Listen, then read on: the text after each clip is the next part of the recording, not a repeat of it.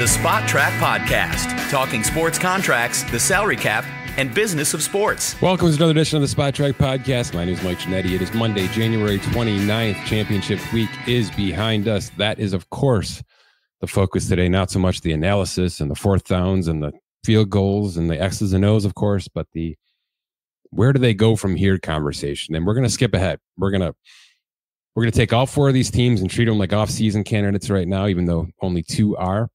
Of course, we're talking about the Ravens, Lions, 49ers, and Chiefs, and dive deep.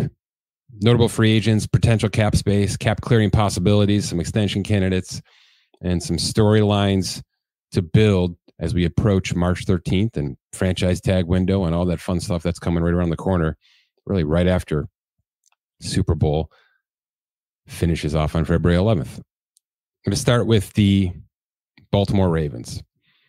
I realize that the sky is falling right now. I realize that Lamar kind of reverted back to playoff Lamar a little bit here, if you want to coin that phrase. I'm here to tell you that things are going to be just fine with this organization. The majority of this starting lineup is nicely under contract. There are plenty of ways for this team to load up on cap space. They're basically cap neutral if we factor in a bunch of reserve contracts coming off the practice squad here in the next couple of days. So there's work to be done. You got to free yourself up 30 to 40 million. There's plenty of ways to do that. There are certainly some notable free agents. I'm not going to sit here and say that it's not at least a situation you have to monitor, right? Jadeveon Clowney had a nice year. Justin Madubuike is probably getting a franchise tag, and if not, he's going to be the one you have to really work on, all right? Because he had himself a career year in a walk year. That's never a good recipe for financial value, but that's a player you have to really dive in on here. And then, of course, Patrick Queen, the number 2 now next to Roquan Smith, who absolutely flourished in every role possible. I think he's officially priced himself out of Baltimore because he's a calculation value of $18.5 million. I don't see why a team wouldn't bring him in on the Tremaine Edmonds contract and make him the center and the captain of your defense.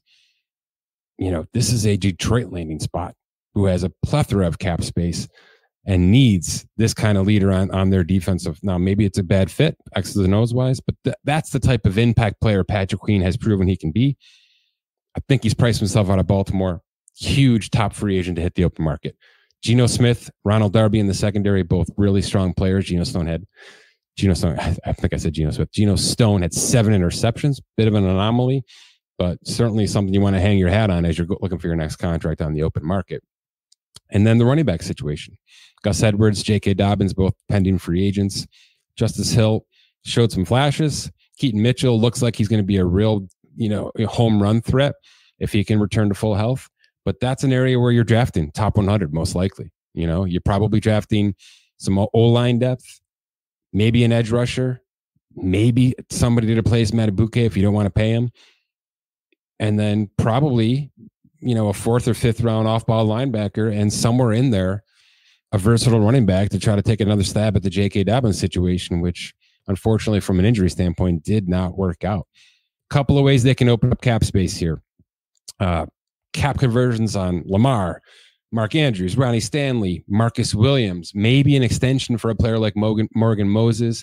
Odell Beckham Jr. has $11 million of voided dead cap because of his void years.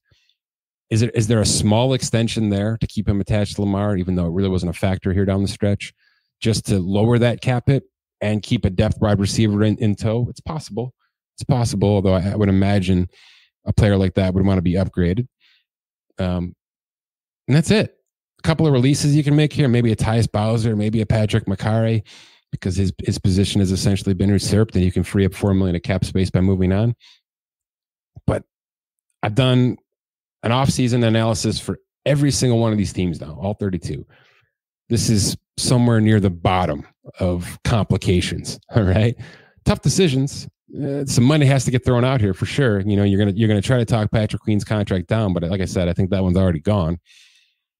But I don't know why you wouldn't run this team back for the most part. And I realized they didn't get to the result they wanted to, not even close here in terms of stacking up against the Chiefs and then getting themselves into the Super Bowl. But there's not much room for panic here. All right. There's a lot of youth. The Zay Flowers stuff is going to get talked about That's a rookie. All right. That's a rookie that just learned a ton of lessons yesterday. He's also an absolute stud and somebody that Lamar Jackson has not had in his career. So I look at it as a positive. He's going to get over that. He's going to get talked to. He's going to get slapped on the wrist. He may get fined internally, all the good stuff, right? He's also going to be back next year, as will Likely, as will Andrews, as will a lot of this talent, and a strong, veteran, experienced offensive line. So arrow up on this Baltimore team, even coming off, like I said, a sky is falling situation yesterday against Patrick Mahomes, who is more and more every day proving to us that he is a one of one, at least in this generation. So ways to clear up cap space. Not too many big extension conversations this offseason, like the one that drove last year, that big $260 million one for Lamar that looks great right now. Kind of simple stuff. Convert some cap, maybe let a few guys walk. Going to have a defensive line conversation for sure. Probably have to flip over the running back conversation a little bit here. That's it. That's Baltimore in 2024. They should be, with the coaching staff they have. They may lose their defensive coordinator, by the way, too. So that's worth talking about. But they should be right back in this conversation in championship weekend next year if all of these cards play out as they want it to. Detroit, the other unfortunate loser this weekend. And boy, unfortunate is the word, right? Had them where they wanted them and just completely, I don't know if they got outplayed, outcoached. There's a lot of ways to look at it. I'll let the X's and O's guys do much more work on that. But here's the thing with Detroit. It's a very different conversation than the one I just gave you about Baltimore. They're walking into the offseason with about $61 million of top 51 cap space. Now, that's without reserve contracts, and that's with only about 34 players actually under contract in 2024. So pause a little bit on 61 million. All right, at least a little bit. But it's there for now. The other reason to pause on cap space and running this thing back is there are 4 blockbuster extensions waiting for this front office. A front office, by the way, that should get full marks for 2023, 2022, and 2021. The drafts have been outstanding. They're in this position because of drafts and because of a savvy acquisition where they flipped Matthew Stafford for Jared Goff. That's why they're here. There's no question about that. So this is a front office I would trust, but in doing so, they have 4 players in 4 power positions that probably can't be passed on this offseason. That's Jared Goff at the quarterback spot. That's St. Brown, your number 1 wide receiver. That's Taylor Decker, your left tackle, and that's Penei Sewell, your right tackle. Sewell's got year 4 and a 5th-year option left. So of the group, I would say that's the one you may be able to push, maybe. But knowing the agents, knowing how well this player just played, knowing the all-pro status this player just earned, I don't know why agent would back down and say, sure, we'll wait. No big deal. All right. He's going to need a top-of-the-market right tackle contract. Taylor Decker, he might have some leeway with. All right. He just earned himself $60 million or 56 and change on his sophomore extension. So this would be contract 3 for an almost 31-year-old left tackle. You may be able to knock a few million off here and there, but probably not. All right. Because the best way to preserve a brand new quarterback contract, and Jared Goff's going to get a big one, is to make sure that his bookend tackles are happy and well paid. So that's where we're headed here this offseason. And by the way, I know that St. Brown is a fantasy darling. I know that many of you know him as a player that has shown flashes of being a true number 1. If that's all you know him as, you need to look at his stats. Okay. You need to understand just what this player is and has been for Detroit as they've grown into this big boy status. All right. From a calculation standpoint, from a mathematical standpoint, Amon-Ra St. Brown is in a better spot financially than A.J. Brown was when he was going through his Titans/Philadelphia turmoil for his next contract. Right. Way better, actually. Okay. It's ahead of DK Metcalf. It's ahead of Terry McLaurin. It's ahead of DJ Moore. It's ahead of AJ Brown.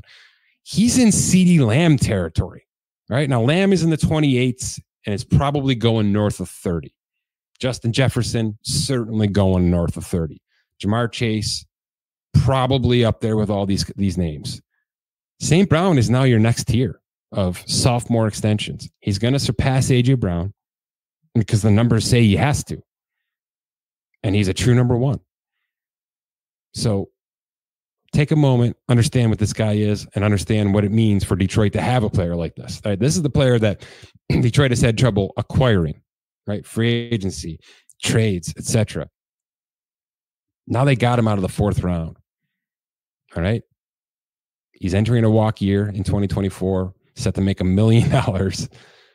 They're going to have to do right by this guy. So again, the Goff conversation is interesting. The last time this happened, the last time he took a team basically this far, now certainly the Rams went into the Super Bowl and then lost. So one step further, he scored the most guarantees in the history of football at that time. All right, that's what Les Snead paid him. I don't think Jared Goff is going to bag $220 million guaranteed, which is what it would take to do that this time around.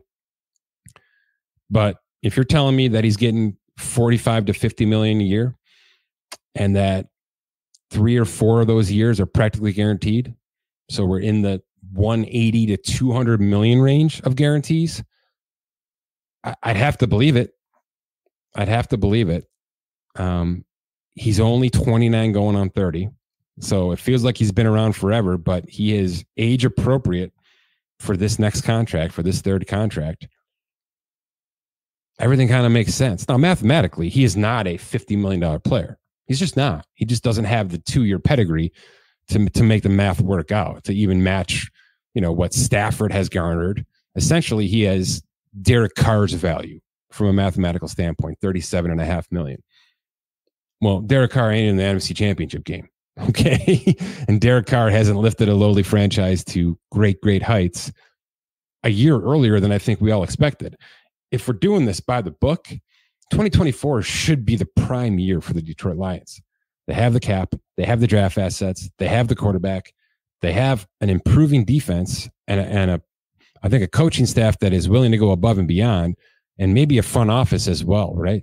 To acquire, whether it's one of the big dog free agents, Chris Jones, Patrick Queen, or utilize these draft picks to go all defensive side of the ball this time around, because they can afford to do that. They really can. Their offensive free agents are not notable. It's mostly depth pieces. It's just going to be about handing out a bag of cash. All right. So whatever Goff costs you, whatever St. Brown costs you, and your bookend tackles, that's going to drive the conversation this offseason. It's not going to be about massive turnover. It's just not. This roster is primed and ready, as you saw week after week. They didn't let us down. There were some decision makings yesterday that I know everybody's going to question, but live and learn. They're going to lose their offensive coordinator. That's going to happen. So we've seen teams fall on their face after that's happened. Buffalo, right? We've seen it happen. So that's a big part of this conversation as well. And can we make sure that the next guy in that seat can make this Jared Goff, Jahmyr Gibbs, St. Brown, Jameson Williams, Sam Laporta situation work as well as it's been working? I would think so, but you never know. Sometimes you catch lightning in a bottle and you can't recreate it for another decade. The point is this: I don't think anybody's going to screw around with this organization. Pay the players that need to be paid, retain the players that need to be retained, and make some big swings in the draft and via trade or free agency on the defensive side of the ball, and set yourself up for an NFC where you should be able to be a top 3 candidate just by existing, just by being who you are right now.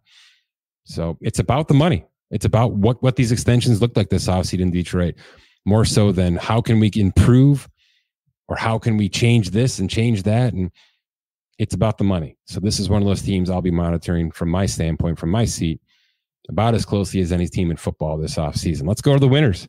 The Kansas City Chiefs are back. Patrick Mahomes is a freak in the most endearing way possible. Travis Kelce showed up when he needed to show up these past couple of weeks, as you knew he was gonna.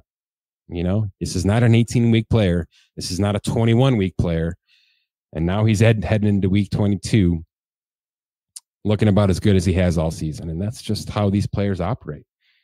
You know, you don't bet against Steve Spagnuolo, Andy Reid, Patrick Mahomes, and Travis Kelce when it comes down to it. Not going to focus on these guys too much. I'll give you one Mahomes stat. If he wins this Super Bowl, he adds $1.25 million to his next year's salary. He's got an annual escalator built in for that. So the rich getting richer, right? If he wins it, his compensation next year jumps to about $46.5 million after making almost $60 million this year after all the incentives and the restructure kicked in. So he's properly compensated finally after signing that god-awful extension that I just couldn't have. It was going to get outpriced in 3 years. It got outpriced in 2. So I'm happy that the Chiefs played ball and handed him this 4-year bumper, essentially. 2027 is when he'll have to talk about things again. But properly compensated Patrick Mahomes can add $1.25 million next year if he wins the Super Bowl. Chris Jones, by the way, added an extra $1 million yesterday by advancing to the Super Bowl, which means he earned $4.25 million of his possible $6.75 million incentives. The Chiefs will get credited $2.5 million on their cap next year because of the incentives that were not earned by Chris Jones. And I guess if we're having a small conversation there, that means he made $22.6 million this year, Chris Jones, after an unsuccessful holdout, after attempting to earn a $30 million per year extension. We're right back where we started. There's a 33 and change franchise tag for Chris Jones that's probably not coming because the Chiefs just won't be doing that to their salary cap in February, which means it's either somebody breaks and an extension is done before March 13th, or everybody's number one overall free agent, including ours. And there's a new analysis tab on the free agent tracker on Spotrac.com where I note my top 40, 50, 60, 70, 80, 90, 100 free agents eventually when I get to it. But there's 40 there for now. Chris Jones is number one, and he's number one everywhere for a reason, because we all think he might get there. If the Chiefs don't bend and give him $30 million a year, and he doesn't bend and accept 26, 27 a year, he's going to be available on March 13th. And somebody like the Detroit Lions, I can tell you right now, okay, are going to be sitting there waiting to make an offer that it looks a hell of a lot better than anything the Chiefs have offered. I'm not knocking the Chiefs. I understand this is how contenders have to work. They have to ask for team friendly to keep this band together. But Chris Jones has done way too much now to rightfully accept anything lower than $30 million a year. If he wants to stay with the Chiefs forever and take less, make sure it's fully guaranteed. That's my cap assessment for Chris Jones. But you are a $30 million player. If Nick Bosa is a $34 million player, Chris Jones is certainly a $30 million player. Let's put it that way. Certainly something to watch. One more Chiefs comment. L'Jarius Sneed. You should have known about him because he's done everything for 3 years. Now I know you know about him because of the way he knocked that ball out of Zay Flowers' hands at the goal line. All right. National pedigree officially earned yesterday. This guy is a safety playing cornerback, a ball hawk who can also cover. Probably not the best cornerback on this roster, right? When you're talking about Trent McDuffie, which means he's probably getting number 2 wide receivers a lot, which affords him the ability to be outstanding in coverage and also force fumbles and sack players and garner 100 tackles and stop the run. He's a do-everything player. And I think yesterday was the nail in the coffin of him officially pricing himself out of Kansas City, right? Because just from a mathematical standpoint, he is a $16 million cornerback in our system. And again, he's not a number 1 on his team.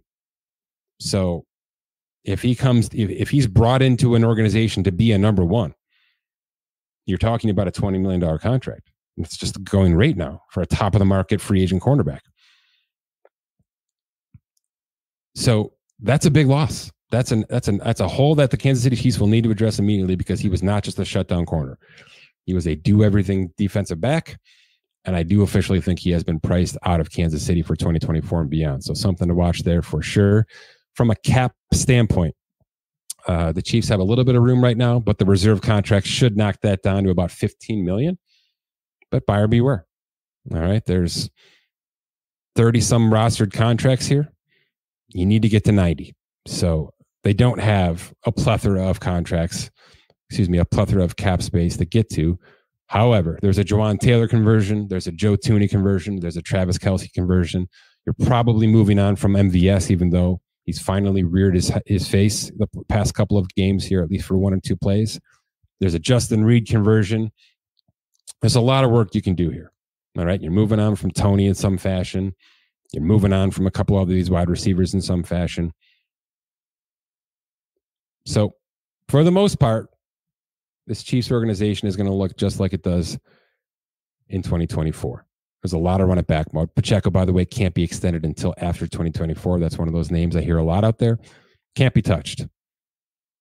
But for the most part, this Chiefs team is going to be back in our lives again. And if you're sick of it, I would cover your eyes, because this is a legitimate dynasty, something I didn't think we'd ever have again in football, certainly this quickly after the Patriots just finished theirs. But that's what this is, right? This is absolute domination in the harder conference. Yeah, the NFC by far has been the depleted conference when you're talking about total teams that can actually win a Super Bowl, total teams that are worth being talked about as a top 3, top 4. You know, the AFC has consistently had 5 or 6 teams bouncing around for the number 1 seed. And there was a world a month and a half ago where the Jacksonville Jaguars are playing for the number 1 seed in the AFC. They didn't make the postseason. So that's what this conference is right now. And Burrow will be healthy next year, and Herbert will have Jim Harbaugh next year. Okay, Josh Allen may have an actual number 2 wide receiver next year. Everybody's going to improve.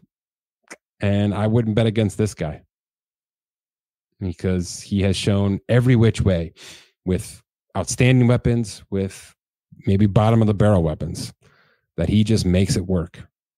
So as long as Travis Kelce's back in this roster next year, even in some capacity, this is going to be the favorite in the AFC, no matter what kind of acquisitions Cincinnati, Buffalo, Baltimore make this offseason to try to bolster their chances to take down the king, who is clearly Patrick Mahomes at this point in time. San Francisco. You want to talk about deep rosters that don't have to do much next year? That would be the theme for the 49ers. Now they will, because every single offseason, they make one move, whether it's a free agent move, whether it's a trade, whether it's a release, that just blows us off, blows us away, right? I think this past year it was Javon Hargrave's contract, a player who was leaving Pittsburgh. Everybody had him penciled into these bad teams on this overpaid contract that was just going to look great from a monetary standpoint, but he was going to get lost in translation. Well, all he did was go 4 for 84 with maybe the best defense in all of football, right? That's what he did. So something's going to happen that's going to absolutely shock us in San Francisco, and they'll have that ability because Brock Purdy, of course, I'll say it again, cannot be extended until after 2024. He's going to play on the league minimum $985 next year. That's $985,000. And then we get to talking about an extension for Brock Purdy, maybe. But that is the conversation for next year. The one for this year has to do with Brandon Ayuk, a player who has gotten better every single year, culminating with this past season, his 4th year out of 5. 1,300 yards receiving, 7 touchdowns. The drops were way down. He caught 75 of 105 targets, one of PFF's top-rated wide receivers in all of football. And he's the number 2 on this roster. And really, you might consider him the number 3 behind McCaffrey and Deebo Samuel. And I think in a perfect world, maybe in a snow globe, George Kittle's neck and neck with them in terms of weapons, in terms of trust, in terms of capabilities.